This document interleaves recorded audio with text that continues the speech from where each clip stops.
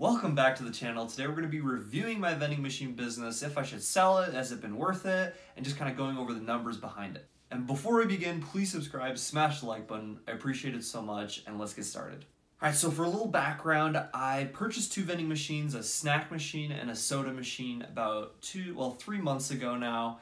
And so they've been running for a while. I've been restocking them, collecting money from them. And today we're going to talk about how much money I've made from them over 3 months and whether or not it's worth it to keep them in that same location. Should I move them? Should I sell them? And just kind of my overall opinion on a vending machine side hustle slash business. All right, so let's get right into the numbers. All right, so this doesn't look super pretty, but here I have the information for you. So here's machine 1 and 2, the soda and snack machine. So I spent a total of $2,238 purchasing both machines.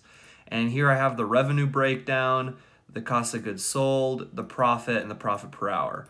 All right, so on purchasing product for the machines, refilling the machines and everything, I've spent about $179 or $178.72 to be exact. And here are my revenue collections, and I've collected $88.15, $37 from the soda machine, and $51 from the snack machine. And this is the total amount of time that I've put in to the machines, restocking them, collecting money, driving to them, and buying product, all of that stuff. So I've spent a total of an hour and a half on the machines, and I've earned $88.15 from 1.5 hours of work on a $2,417 total investment, including cost of goods sold. I'm really down $2,329 and I'm losing money. And technically between the two machines, I've lost $60. So my total gross profit is negative $91 from the cost of goods from buying product that hasn't been sold yet in the machines. So honestly, not great over 3 months only having $88 in sales total. Not a great location to have vending machines. All right, so obviously this investment, this side hustle has kind of been a bust so far, but there are a couple things to keep in mind.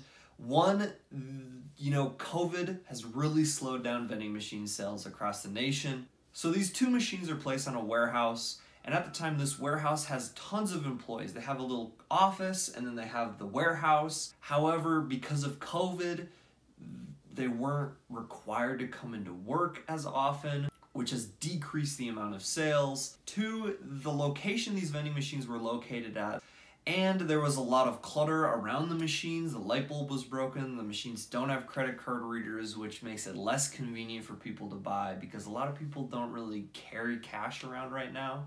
But since then, the warehouse and the offices have increased. The staff has been coming back to work, and the area is much less decluttered. There's a sign now that shows where the vending machines are located, which allows for customers and employees to know where they are. So sales have been picking up the last couple of weeks compared to the last 2 months. However, I still don't think it's enough to justify this investment. So really, I have 3 options with the machines right now. 1, I could keep them there, which I don't think I will because revenue is not very high and they're not making great sales. 2, I could find a new location for them and hope that there's better traffic because the machines work perfectly fine. They're nice machines. And 3, I could sell the 2 machines to someone at the current location that they're placed. And then the new owner can do what they want with the machines.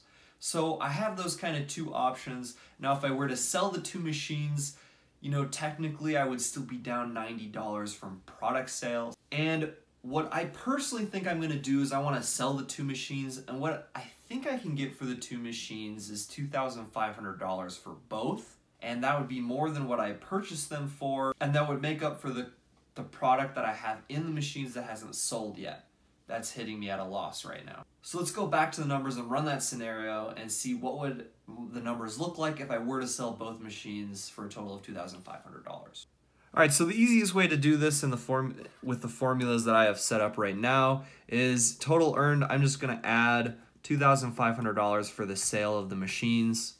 And we can see that if I were to sell them, I would have profited $171, all right? So let's just put this number right here. Now, It's been 3 months, so roughly 90 days. So if I take that, divide it by 90, that's about $1.90 every day for doing an hour and a half of total work.